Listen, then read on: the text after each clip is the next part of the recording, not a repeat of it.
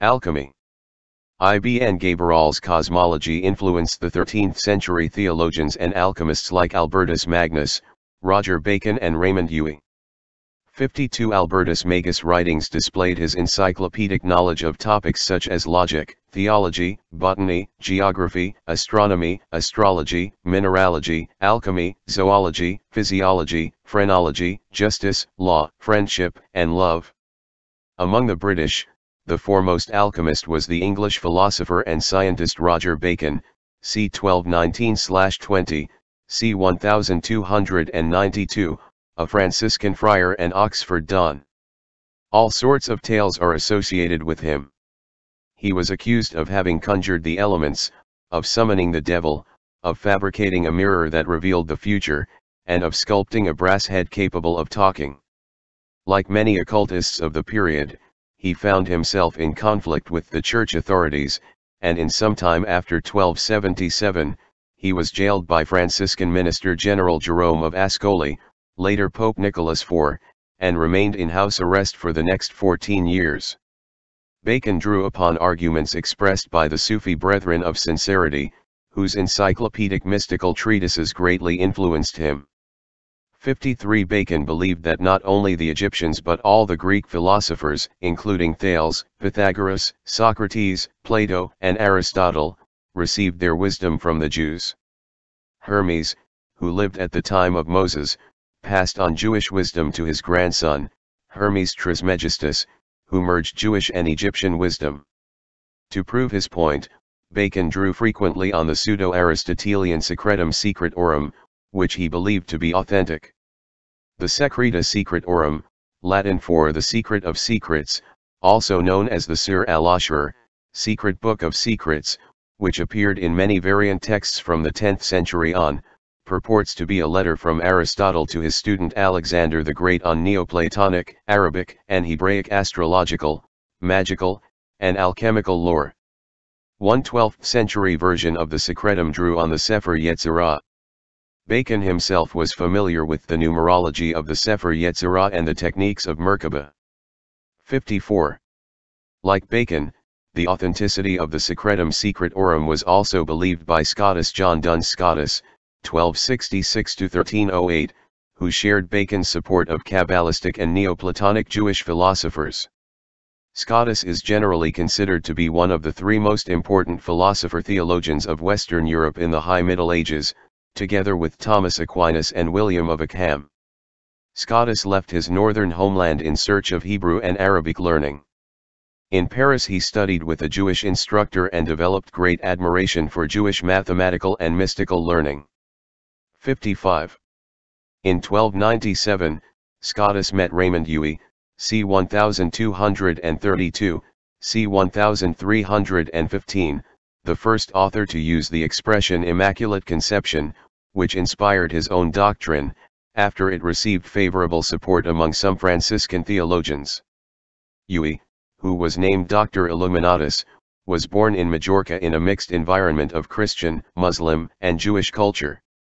Uy was familiar with the teachings and methods of the Sufi Brethren of Sincerity. 56. Through Uy himself explicitly condemned such subjects, he gained a wide reputation the Middle Ages and Renaissance as an alchemist. Uy's parents had come to colonize the formerly Almohad-ruled island of Majorca.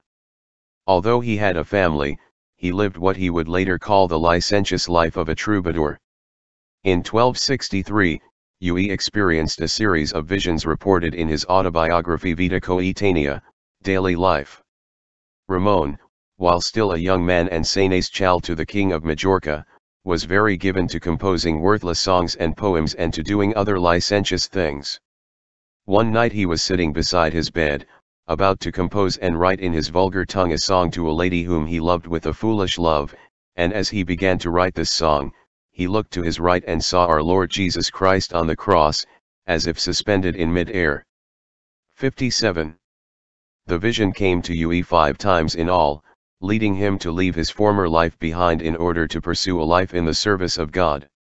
After a short pilgrimage, he returned to Majorca, where he purchased a Muslim slave from whom he intended to learn Arabic. Between 1271 and 1274, Ui wrote his first works, a compendium of the Muslim thinker Al-Ghazali's Logic and the Liber de Contemplatio and Du, book on the contemplation of God. Ui urged the study of Arabic and other languages, along with his own works, to convert Muslims and Christian heretics, and traveled through Europe to meet with popes and nobles to try to establish colleges to prepare future missionaries. In 1276 a language school for Franciscan missionaries was founded at Miramar, funded by James II. 58 in 311, following missionary trips to North Africa, Lull finally achieved his goal when the Council of Vienne ordered the creation of chairs of Hebrew, Arabic, and Chaldean, Aramaic, at the universities of Bologna, Oxford, Paris, and Salamanca as well as at the papal court. 59. Moshe Idel argues that Ui had access to techniques of ecstatic Kabbalah, similar to those taught by Abraham Abulafia, 1240, c. 1291, the founder of the school of prophetic Kabbalah, and described in contemporary Hebrew treatises on the Sefer Yetzirah. 60. Abulafia's first journey in 1260 was to the land of Israel, where he intended to search for the legendary river Sambation and the 10 lost tribes. In 1280, he went to Rome in order to convert Pope Nicholas III to Judaism on the day before Rosh Hashanah. When he heard of it, the Pope issued orders to burn the fanatic, as soon as he reached Suriano. Abulafia went to Suriano despite the threat, and when he arrived he heard that the Pope had died from an apoplectic stroke during the preceding evening. Abulafia returned to Rome, where he was thrown into prison by the Franciscans, but was liberated after 4 weeks' detention. He was next heard of in Sicily, where he supposedly appeared as a prophet and Messiah. Abulafia called his system the Kabbalah of Names, referring to the divine proper names, or magical names of power. Abulafia's Kabbalistic permutations involved the use of letters of the alphabet, and especially the Tetragrammaton and other names of God, such as Adonai and Elohim, for the purposes of meditative training. Another technique involved gematria, which is based on interpretations of the meaning of words from the numerical value of letters in Hebrew. 61. Gershom Scholem also noticed that, already in the 13th century, in the Kabbalah of Abraham Abulafia, the techniques used to aid the ascent of the soul, such as breathing exercises, the repetition of the divine names, and meditations on colors, bear a marked resemblance to those of both Indian yoga and Muslim Sufism. 62. While he conversed with Muslim Sufis and Jewish Kabbalists, Ui also studied the writings of John Scotus Erigena, c. 815, c. 877, the greatest Christian philosopher of the Dark Ages, whose Neoplatonism annoyed Rome, all the while shaping the systems it later adopted. Erigena's translations of the works of Christian Neoplatonists, Pseudo-Dionysius the Areopagite, Saint Maximus the Confessor, Saint Gregory of Nyssa, made them accessible to Western thinkers. Erigena translated from Greek into Latin a treatise on angelic hierarchies attributed to Dionysius the Areopagite, which drew on concepts in early Jewish Gnosticism as well as Neoplatonism. In his principal work, On the Division of Nature, John Scotus attempted to reconcile the Neoplatonist doctrine of emanation with the Christian tenet of creation. Though highly influential upon his successors, notably the Western mystics and the 13th century scholastics, De Divus Ioni Naturae eventually suffered condemnation by the Church because of its pantheistic implications. Ui merged Erigena's angelic hierarchies with the Sephiroth of the Kabbalah.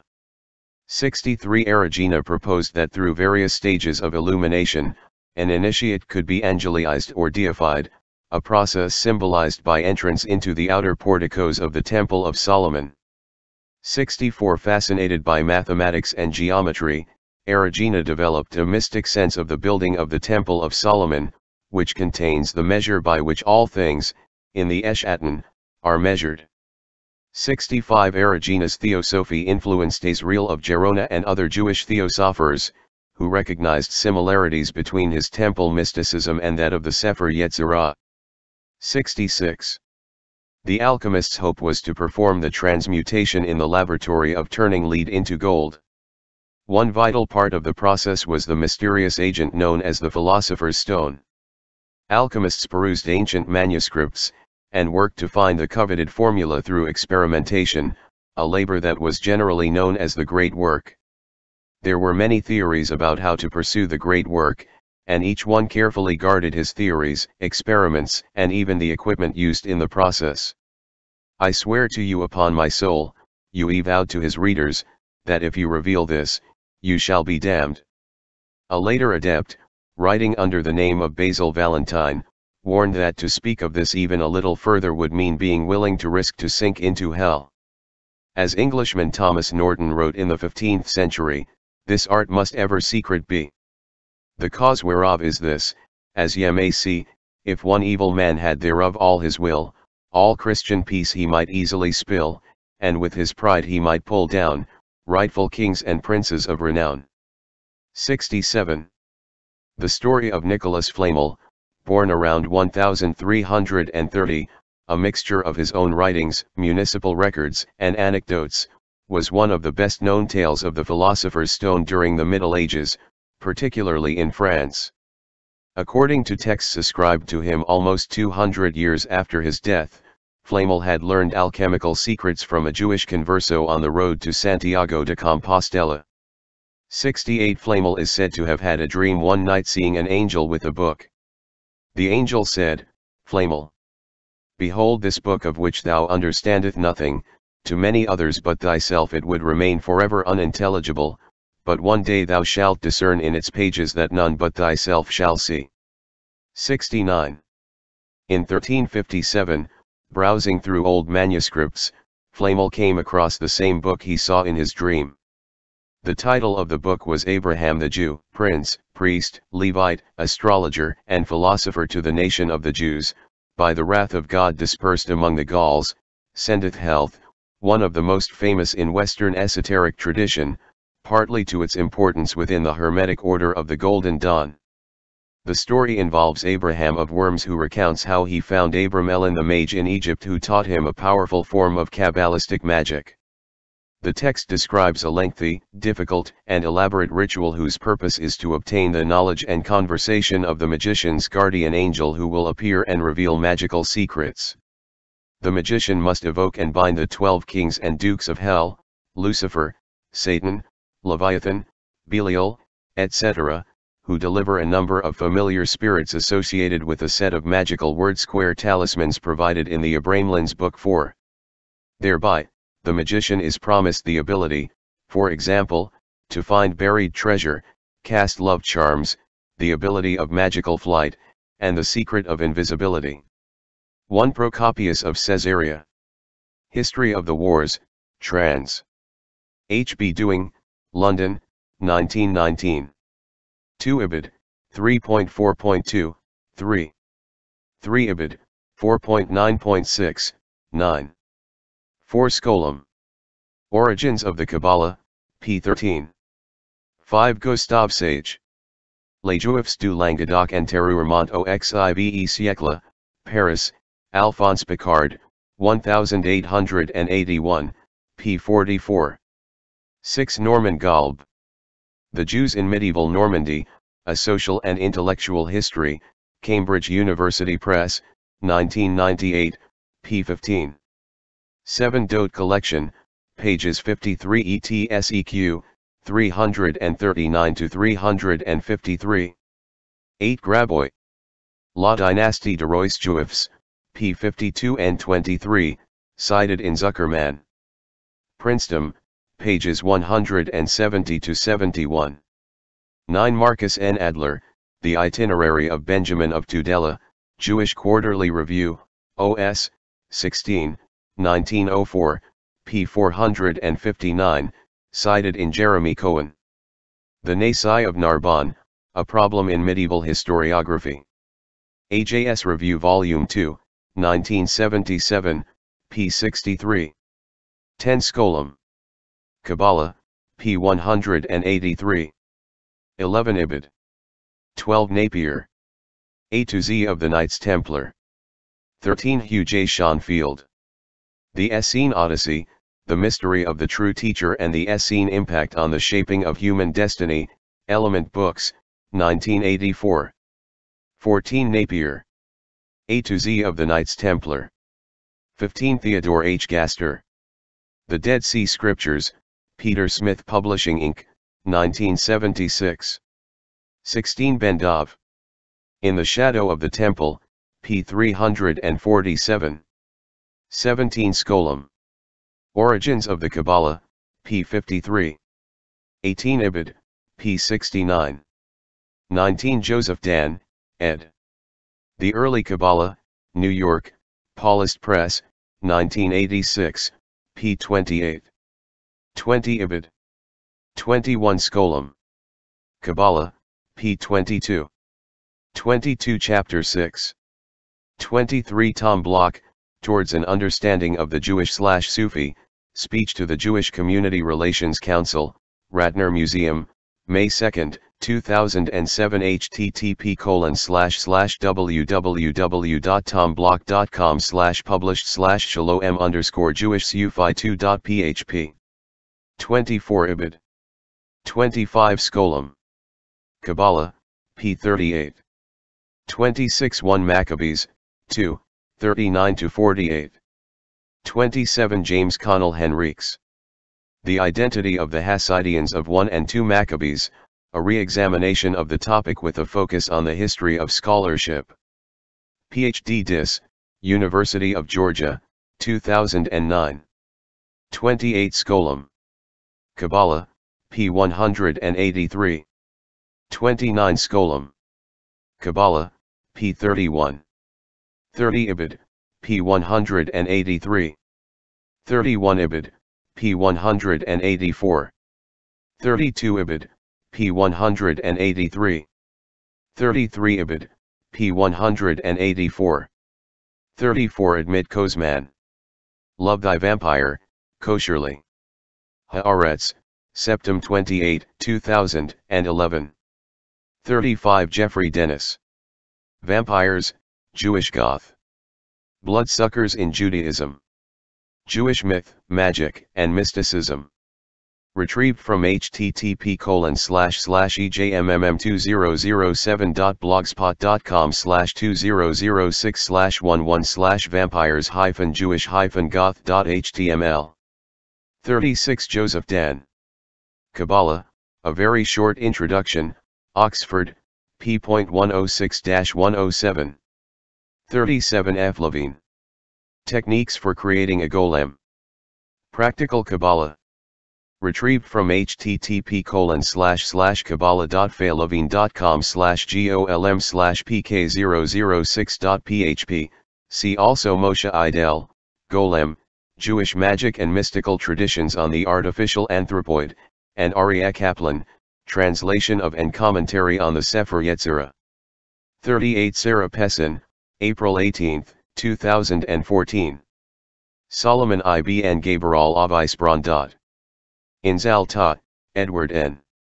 The Stanford Encyclopedia of Philosophy, Summer 2014 ed. 39 Abraham Barhaya, Savazerda, E.J., on links between Jews and Templars, C.S. Barron, Social, 4, 37, x, 67, 331. 40 Schuchard. Restoring the Temple of Vision, p. 46. 41 Sefer Hagion Hanefesh, ed. G. Wigoder, Jerusalem, 1969, as cited in Joseph Dan, ed. The Early Kabbalah, New York, Paulist Press, 1986, p. 28. 42 Sefer Hagion Hanefesh, ed. G. Wigoder, Jerusalem, 1969, as cited in Joseph Dan, ed. The Early Kabbalah, New York, Paulist Press, 1986, p. 28. 43 Fabrizio Lelli. Hermes among the Jews, Hermetica as Hebraica from Antiquity to the Renaissance. Magic, Ritual, and Witchcraft, University of Pennsylvania Press, Volume 2, Number 2, Winter 2007, pages 120. 44 in his commentary to Psalm 69:29, Genesis 17:9, and to Exodus 6:3, 33:21. 45 Schuchard. Restoring the Temple of Vision, p. 39. 46 Adolf Drexler. Illustriertes Lexikon der Astronomie, Leipzig, J. J. Weber, 1881. 47 India. Jewish Virtual Library. Retrieved from https://www.jewishvirtuallibrary.org/India. 48 Ibid. 49 Richard Godheil and Wilhelm Bacher. Ibn Ezra, Abraham ben Meir, Aben Ezra. JewishEncyclopedia.com. 50 Dov Schwartz. Studies on Astral Magic in Medieval Jewish Thought. In the Brill Reference Library of Judaism, Volume 20. Leiden, Brill, 2005, p. 10. 51 David Pingree. Some of the Sources of the Ge'a al-Hakim, Journal of the Warburg and Courtauld Institutes, Volume 43, 1980, pages 1-15. 51 Psychiatrix das Ziel de Weisen von Pseudo-Magritai, translated into German from the Arabic by Helmut Ritter and Martin Plissner, London, The Warburg Institute, University of London, 1962, p. 20. 52 Frank McGill.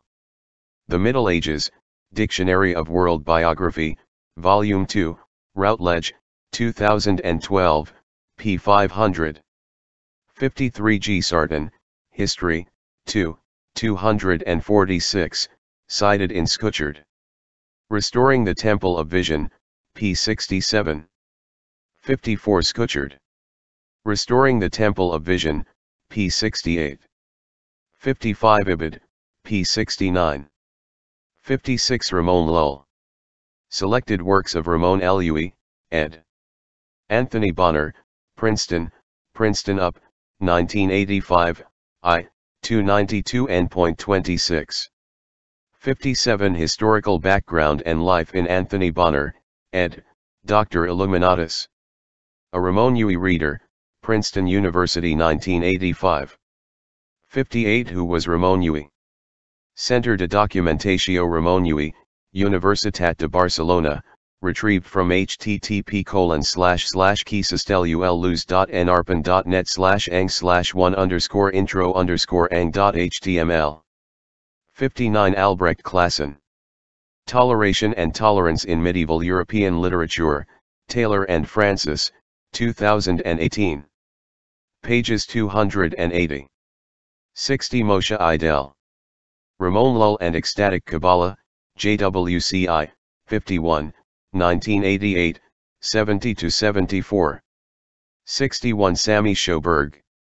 The Vanguard Messiah, Lettrism Between Jewish Mysticism and the Avant-Garde, Berlin, Walter de Gruyter GmbH & Co. KG, 2015, p. 48. 62 Skolem. Kabbalah, p. 180. 63 Keith Schuchard. Restoring the Temple of Vision, p. 72. 64 P.A. Dietrich and D.F. Duclau, Virgins in Paradise, Deification and Exegesis in Pariphaseion v. in G.H. Allard, ed., Jean Scott Ekriven, Paris, Cahiers d'études médiévales, 1986, pages 31-37. 65 James McAvoy. Biblical and Platonic Measure in John Scotus Ira Eugenia, in Bernard McGinn and Wilhelmine Otten, eds, Erigena, East and West, Notre Dame UP, 1994, p. 159. 66 Gabriel Cedragina. Elle influence de Jean Scott sur la doctrine du Kabbaliste Israël de Géron, in Jean Scott Erigene et l'Histoire de la Philosophie, Paris, Editions du Centre National de la Recherche Scientifique, 1977, pages 453-462. 67 Time Life Books, ed. Mysteries of the Unknown, Secrets of the Alchemists, Alexandria, Virginia, Time Life Books, 1989, p. 45. 68 Juan Garcia Atienza. Leyendas del Camino de Santiago, EDAF, 1998, p. 59.